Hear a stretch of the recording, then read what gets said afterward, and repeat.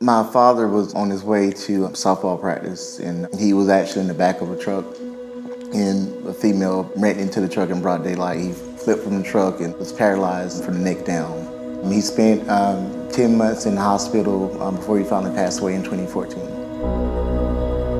Howard had worked with more than one individual in the church that I attend. He makes me feel like he's very interested in what I have to say, and I felt confident that he would, get the right results. He was definitely the person that I needed to represent my family regarding the accident. I love that everybody is very transparent, and I wish more people would know about this law firm regarding, incidents that's similar to my dad's. I'm glad I got it right the first time with Howard.